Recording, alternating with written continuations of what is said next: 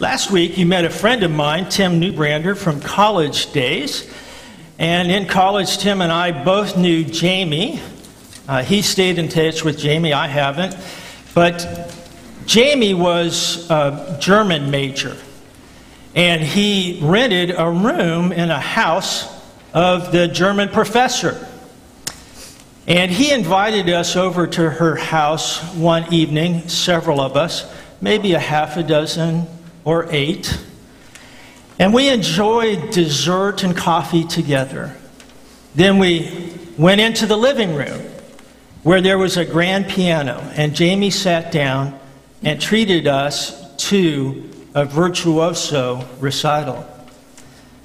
Now, I was surprised because our college had a conservatory of music, and someone with such a gift was not in the conservatory of music. He was a German major. In this school, there was a 2,000-seat auditorium, and I can remember one time Jamie playing. And when he finished, again, this is where there are pianists in the school of music. When he finished playing, there was an immediate standing ovation. Such was his giftedness. And we were treated to a private living room recital. The passage we come to today has those kind of elements. Something that is virtuoso and that is witnessed by just a couple, and then the rest of us are let in on. Let's pray. Lord, as our souls were hushed by Jamie's playing, we pray this day that our souls would be hushed and enveloped in wonder by who you are.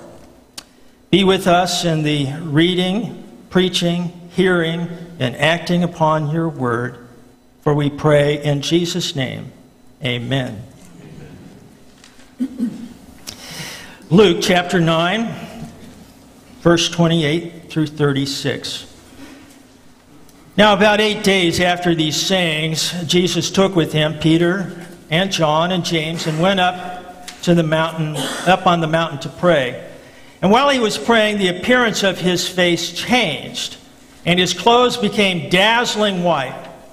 Suddenly, they saw 2 men, Moses and Elijah, talking to him. They appeared in glory and were speaking of his departure, which was about to be accomplished at Jerusalem. Now Peter and his companions were weighed down with sleep, but since they had stayed awake, they saw his glory and the 2 men who stood with him, just as they were leaving him. Peter said to Jesus, "Master, it is good for us to be here. Let us make 3 dwellings, one for you, one for Moses, and one for Elijah," not knowing what he said. While he was saying this, a cloud came and overshadowed them, and they were terrified as they entered the cloud. And then from the cloud came a voice that said, "This is my son, my chosen. Listen to him." When the voice had spoken, Jesus was found alone. And they kept silent, and in those days told no one any of the things they had seen. And the Word became flesh and dwelt among us, full of grace and truth. And from his fullness have we all received grace upon grace. Hallelujah. Amen. Well, can you imagine waking up? You're a high school student, let's say, taking a physics class, and there in your bedroom is your physics teacher, along with Sir Isaac Newton and Albert Einstein. It kind of make you rub your eyes once or twice. Or let's say you just came groggy to church, and you were in the choir, and you stumbled into the choir room, and there was Charlene, flanked by Bach and Beethoven. You would think she is keeping some pretty good company. Who knew that she knew Bach and Beethoven? There they are, the 3 of them just talking away. And you might be a little more impressed if you thought for yourself for a second, these guys are dead. And here they are in our choir room talking to our very much alive Charlene. Well, this is the experience that Peter, James, and John have. they awake to see Jesus flanked by Moses and Elijah. These are the premier figures of the Hebrew faith, Moses being the lawgiver and Elijah being the seminal prophet. We often refer to the Hebrew Bible as the law and the prophets. And there we have the law in Moses and the prophets in Elijah. These two share in common that their death is not recorded. They are transmitted to heaven. And the two of them both ask to see the glory of God. And in the cleft of the rock, he lets them see the backside of his glory. Now, Peter is the one who says something first upon seeing this. And it was Peter who had said the very last thing that we would have read prior to the passage today. And that's known as the Confession of Peter, where Jesus asks, well, who do people say that I am? And it's Peter who says, you are the Christ. The most elevated statement about Christ so far in his ministry. Well, as lofty as that confession was, we come now to this passage we just read to find that his understanding must be elevated even higher. We have had Peter's confession. Now we have the Father's profession about who Jesus is. In it we see who Jesus is, why he came, and what we must do. Who Jesus is, why he came, and what we must do. Who? Well, you know, if you read a book like Steinbeck's Grapes of Wrath or Faulkner's Absalom, you need a little bit of background about the Bible to understand the author's message. And so is the case here. To understand this passage, we have to have a background in Exodus. And that second book of the Bible, that title, the word Exodus is actually used in our passage, but it's translated so we didn't pick up on it. It's the word departure. Ex as in exit, odos as in odometer, the way out, the departure. And so we're to be thinking of the Exodus backdrop. And in Exodus, there's a mountain, there's luminescence, there's a cloud, and there's a voice. And here we have a mountain, a luminescence, a cloud, and a voice. And what we're supposed to be thinking is there is another Sinai experience, that place where God specially engaged the human race, is happening all over again. Now, in that story of the Hebrews coming out of Egypt, part of it is that there was a cloud by day and a pillar by night.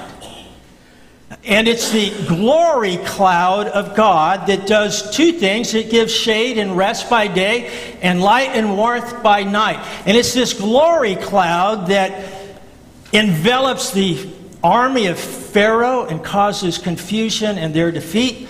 It is the glory cloud that envelops Sinai, where Moses is given the Ten Commandments. And it is the glory cloud that comes down upon the tabernacle when the Lord is present. The glory cloud is a physical symbol of the spiritual presence of God. It is a physical symbol of the spiritual presence of God. Now, when that glory cloud came down on the tabernacle, we read in Exodus and in 2 Corinthians also that Moses became lighted up. And what we have with Moses is something very different than we have here with Jesus. For Moses, it was a reflection like the moon reflects the sun. But here we have not the glory cloud coming down to Moses, we have the glory cloud coming out of Jesus. The glory descends to Moses, but it comes from Jesus. He is the glory cloud himself. And that's why the writer of Hebrews, chapter 1, verse 3, says that Jesus is the radiance and the exact impression of God's being. Now, that impression is like if you put your hand in the sand, that impress. If you have an invisible God who is light, and you made an impress of it, you would have Jesus the Christ. He is the radiance of God's very being. Now, it is in this situation that Peter says, let's build 3 halls of fame for you famous guys. Right after that, God says, this is my son.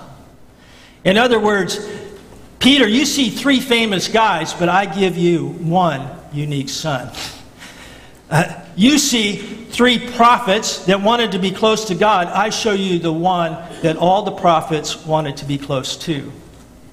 You see 3 who are enlightened prophets. I show you the one who lit and lights all the prophets. You're trying to be close to the prophets, and they're trying to be close to God. I show you the one that all the prophets have tried to be close to. You want to bring people to a place, I bring someone to you. In other words, Peter, everybody, you and me, Jesus is the glory of God manifest for our eyes. There was an old movie with George Burns called Oh God. Maybe you remember seeing it, and at some point there's this conversation. He says, Jesus Christ? Yeah, he's one of my boys. Just like Muhammad and Buddha and Confucius. Nothing particularly special, but just one of my special guys. Well, that has a sort of an air of sophisticated tolerance, but it belies not reading the Bible and understanding this proposition from the Bible, that Jesus is the radiance of God's being. And here we see it. In fact, in the Orthodox Church, there are 3 major holidays. Of course, the biggest ones are Christmas and Easter. And you'd ask, well, what would rival the virgin birth and the empty tomb? It is the transfiguration, this showing forth of Jesus as the radiance of God's being. Who is Jesus? He is the radiance of God's being. Now, what did he come to do? Or why did he come? Well, I didn't have anything to do with my coming. I just didn't engineer it. I just showed up.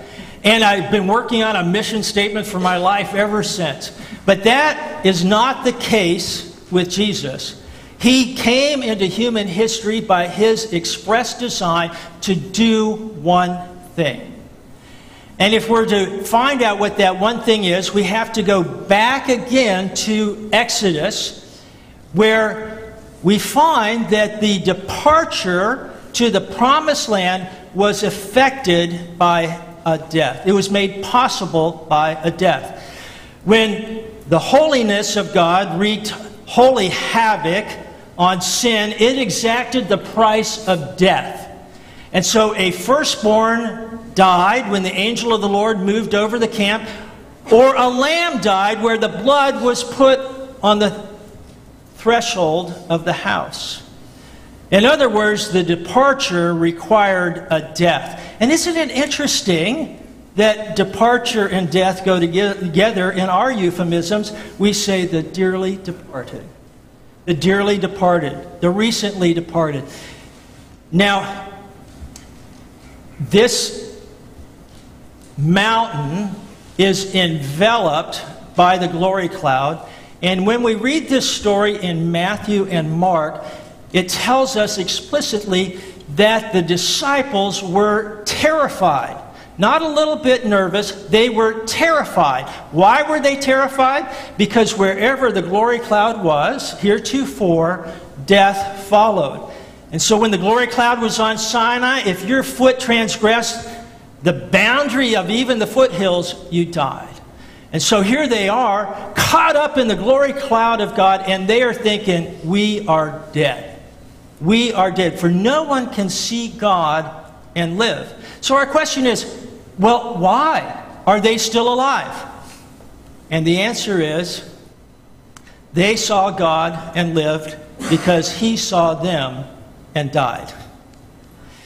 Moses and Elijah went up to heaven because Jesus came down from heaven. Moses and Elijah, Peter, James, and John are together because Jesus became alone. Jesus died the death that you and I should die. So why did Jesus come?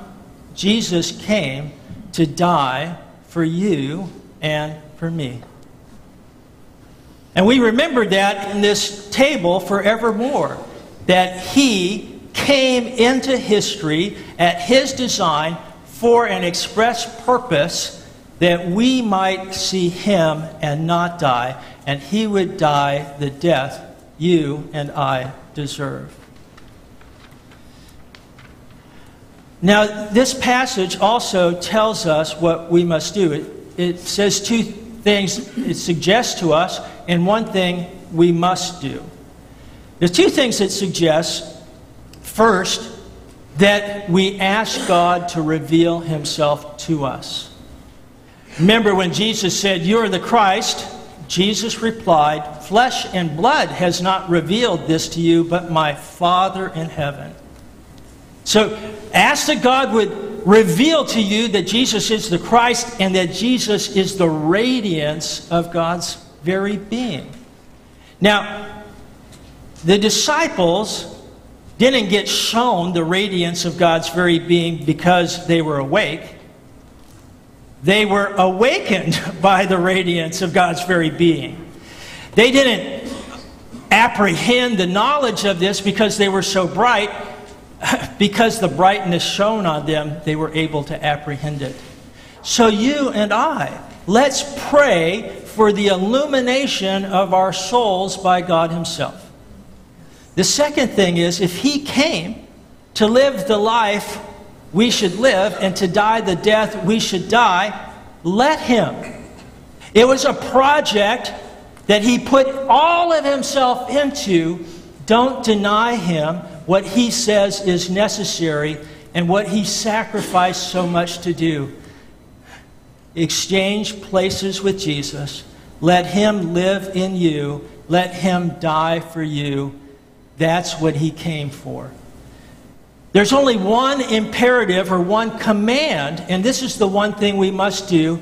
The voice says, listen to him. Listen to him. So of all the voices and all the noise and all the people in the world, listen to Jesus. Observe him. Study him. Consider him. But listen, listen, listen to Jesus. The word of the Lord, we pray. Hallelujah. Lord, we thank you that you came in such effervescence and glory.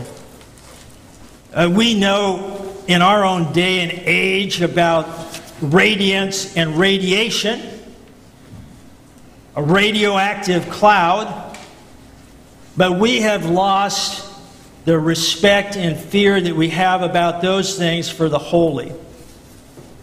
So without the mystery of faith, we don't have the wonder of worship. But we pray that you would come and shine upon us in such a way that we realize that you're not just another bright guy, but you are the essence of God, come to love us and show us the way. Be with us and help us, we pray. In Jesus' name, amen.